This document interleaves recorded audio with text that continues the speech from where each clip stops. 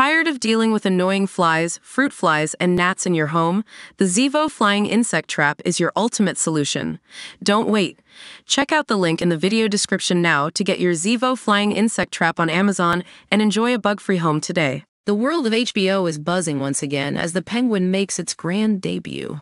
In its first 4 days on Max, this highly anticipated series has shattered viewership records, amassing an impressive 5.3 million views.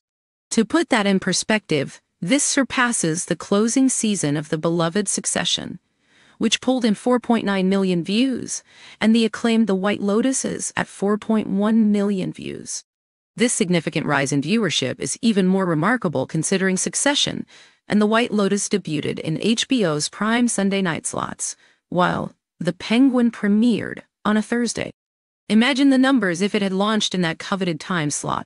Riding high on the success of The Batman from 2022, The Penguin features Oscar nominee Colin Farrell reprising his role as Oswald Cobblepot, aka The Penguin. The story unfolds in the wake of Carmine Falcone's death and the chaos unleashed by the Riddler on Gotham, setting the stage for intense developments ahead.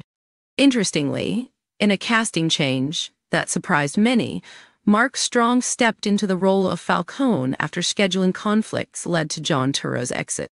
The ensemble cast also includes talents like Kristen Milioti, Renzi Feliz, Theo Rossi, Clancy Brown, James Madio, and Michael Kelly, promising to deliver a gripping narrative.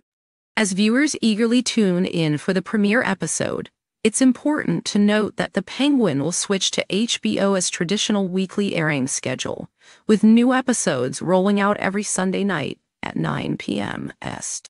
This timing will also pit it against another upcoming HBO series, The Franchise, a comedic take on the challenges of creating blockbuster superhero films. Following these two will be Dune: Prophecy, a much-anticipated spin-off set a staggering 10,000 years before the original Dune saga. The first episode of The Penguin is now available for streaming. Stick around for the latest insights and updates from the Spoilerverse, and don't miss your chance to catch The Penguin on Max.